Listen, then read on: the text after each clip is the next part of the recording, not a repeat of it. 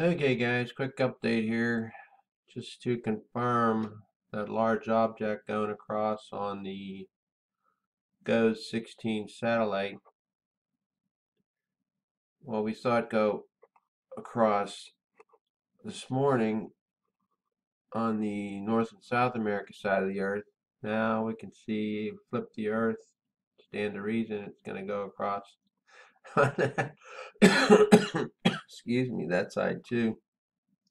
And sure enough, here she blows. They got it all pixelated out now, all blacked out, sliding across. Now, there's no telling exactly how close that is relative to between the GOES 16 satellite or the Himawari. I got the Himawari-8 up now. Guess it's similar.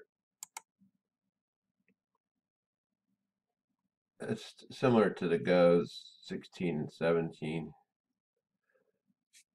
And I believe GOES stands for Geosynchronous Orbit Earth something else. I just Googled it to see what the heck GOES stood for. Geostationary Operational Environmental Satellite. So there you go. So basically it's up there in the geosynchronous orbit, 22,236 or 38 miles above the Earth. And it's photographing the Earth and giving us all the weather as well. This is just one of the many different overlays you can put. I've often featured the water vapor bands, the 10, 9, and 8, mostly the 10. That's the lower level. But anyway, so there it is on the opposite side of the Earth. Same deal. Large object going across the bottom of the planet. So, like I said, no telling exactly how close that is relative to the satellite or the Earth. So we really can't determine how big it is. But anyway, it's there. Here's another update for on the geospace pressure equilibrium. Still going on, guys. Here it is, the latest run. 3 hour, 30-minute run. Let's see when it started. So it starts around 1848, 1845. So that's like 1:45 Eastern Daylight Time today, and it runs about, like I said, 3.5 hours.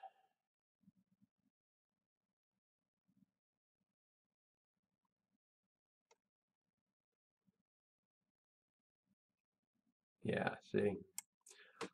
So anyway, yeah, this is on the SWMF government website, Space Weather Prediction Center, SWMF, geospace model. I believe they're taking the data from the GOES satellites, which are operating, like I showed you, on the geostationary orbit,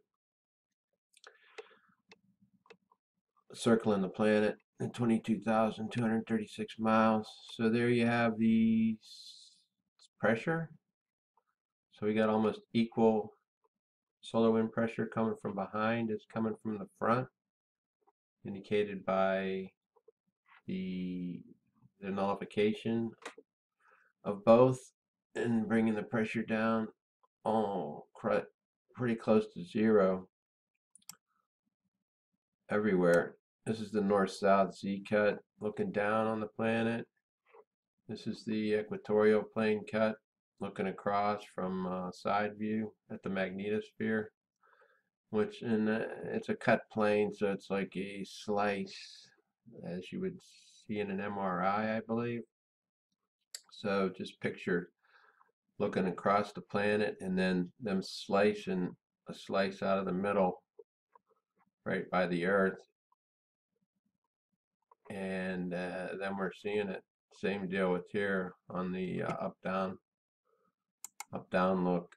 And there it is here on the ISWA. They just have the planet flipped on different sides, sun sides on the right here. It's on the left on that geospace model. I looked at this real quick. It's not terribly notable, other than, I mean, there's still a lot of crazy stuff going on. You see all the backside pressure. Here's the Folk radiation belts. These two are synced.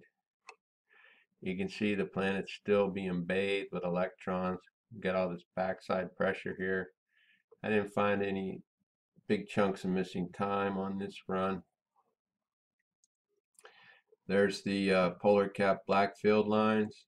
Whenever the pressure gets too big behind the Earth, they become closed and loop back and gain some power from the Earth, and then they expel the pressure and all the plasma that's built up behind the Earth, or they try to anyway.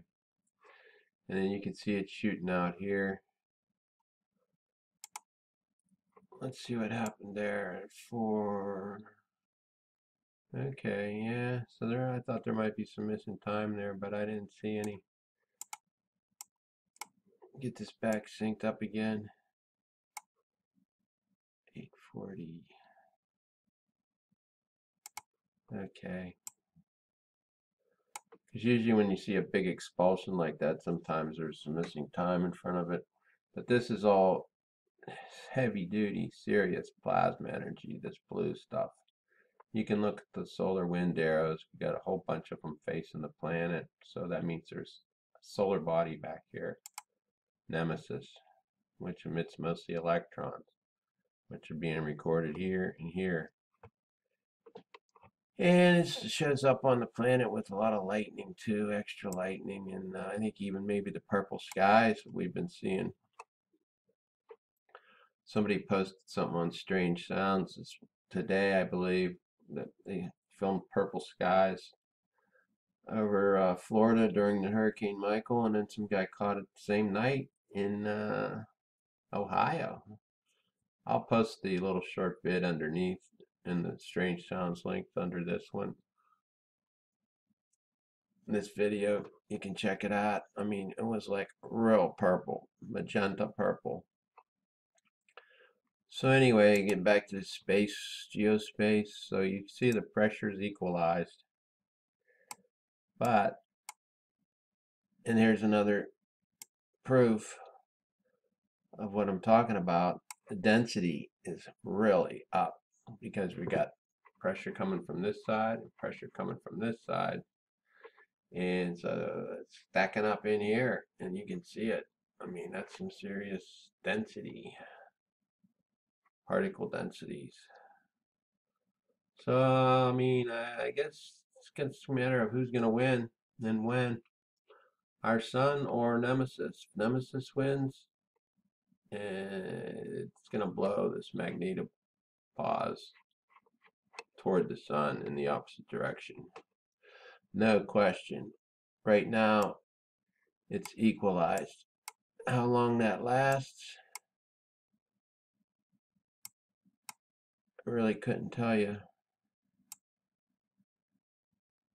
That's just another look. This shows velocity. And I never really see anything on here that's very telling. These two are. Then I pulled up ACE just to see if there was a gap again. And here we got a little gap here around the 1800 hour UTC today, which would be around 1 o'clock up to a little bit past the 20th. So it's a little bit before 1800 and a little past 2000. We got a gap.